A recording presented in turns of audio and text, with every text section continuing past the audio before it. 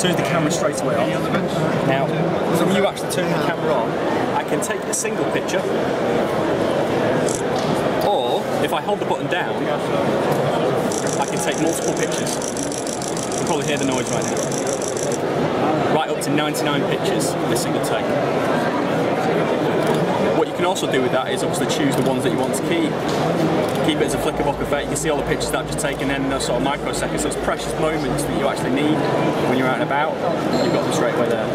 The other one as well is you'll notice there's also the record feature. So if I was to actually start recording just there, most moments are lost because you wanted to take a photograph at the same time as recording.